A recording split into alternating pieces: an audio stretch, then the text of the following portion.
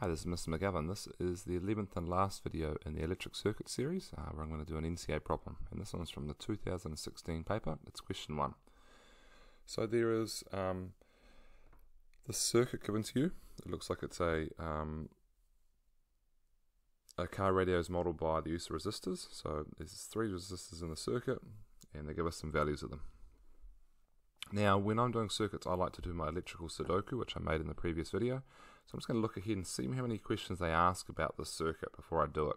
If it's more than 2, I'll probably just work out everything before I even look at the questions. If it's less than 2, I might just work out what they ask me. So it turns out, calculate the voltage over the radio receiver, the current passing through speaker A, compare the resistance of speaker B with speaker A.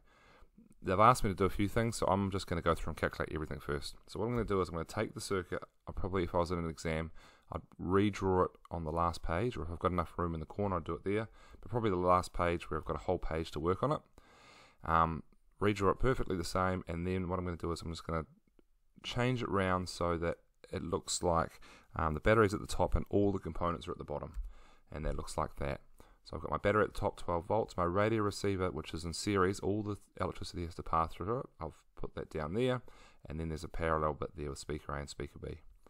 So now that I've got it like that, I can draw myself a IV diagram. So A and B are in parallel, so they go like that on top of each other, and the radio receiver is there by itself. Alright, so I then draw my box and start filling in all the information I have. So I've already got the 12 volts total, the 0.3 amps total as well. They've given me speaker A's resistance and the radio receiver's resistance.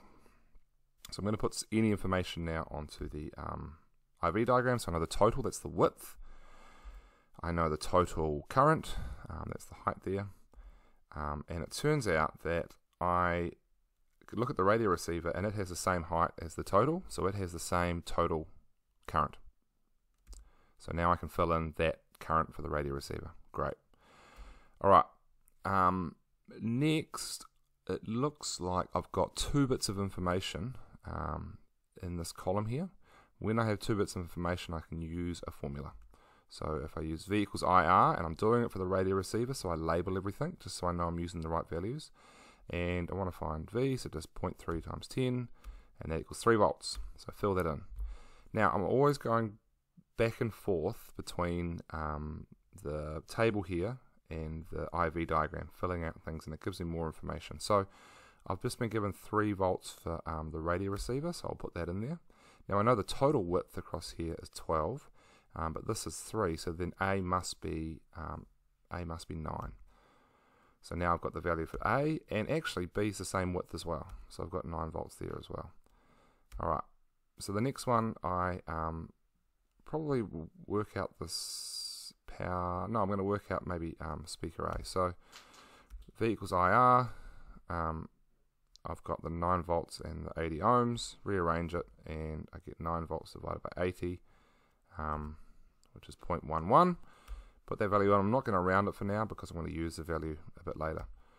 Now that I've put it on the IV diagram, I've got one of the heights here and another height. I can just find the difference to find the missing one. And 0.3 minus that 0.11 is a 0.818. Again, I haven't rounded. I'll just put the actual values in.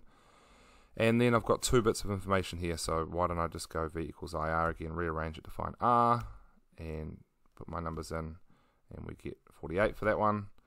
And then I'm going to do the same for my totals. So I've got enough information to do a formula again. Gives me 40 ohms. Now that I've got 3 in the column, I can, well, I only needed 2, I can work out the power. So power is just VI, and I can just do it for every one. I'll make sure I use the right value. So for speaker A, I'll use the 9 volts and the 0.11. Do that, and I get that value. Speaker B, I get this value. And again, I'll use the same formula, but with different values. For the radio receiver, 3 times 0.3 is 0.9. Now I can do a check and make sure the powers add up together, so that this 1.01, 1.68 and 0.9 add together. And when I do it on my calculator, it actually works out nicely. So I've got that right. Alright, so I've got my whole table here, and now I've got my table, I can just put the answers in. So calculate the voltage across the radio receiver voltage, I've got it 3 volts. In the exam, because I've done all the work already, I would just write down C working on the back page where my working is, and the examiner can go and check that. The second one, this current through A, so look up A, there's the current, 0.11, got that. Again, C working on the back page. And C saying speaker B uses more power than speaker A. I can see that, yes. Compare the resistance of B with speaker A. So I've got 48 versus 80, so I just got to write that down. Speaker B has resistance 48, which is less than speaker A with 80, and C working on back page. Now, even though it says no calculations are required, I've obviously done a few calculations to get here. The other way you could do this if you weren't going to do all the calculations would be to write down your power formula, not the VI, but if you substitute in for I, your V squared over R. A and B are in parallel, so they have the same voltage. We can see that here. And therefore, if one has a larger power, because it's an inverse relationship, will have a smaller resistance. So B has a smaller value of resistance to have that larger power. So up to there, this was another merit question, and now we're on to this excellence. DI and DI2 is together as an excellence question. So I've got a new circuit now. 12 volt car battery is connected to a car headlight. It's rated 12 volts 60 watts. A normal bulb is 12 volts 60 watts. Carry out calculations to see which has the most current passing through it. So that's pretty easy.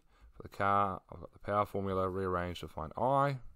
Put my numbers in, I get 5 amps. The house, do the same thing. Put my numbers in, I get 0.25. Obviously the car has 5 amps is more current. That one's easy. Discuss how the brightness of the car's headlight compares to that of the normal household bulb. So they're both 60 watt bulbs. Power is the measure of brightness, and they both have the same power, therefore they both have the same brightness. So that question with this question together was the excellence.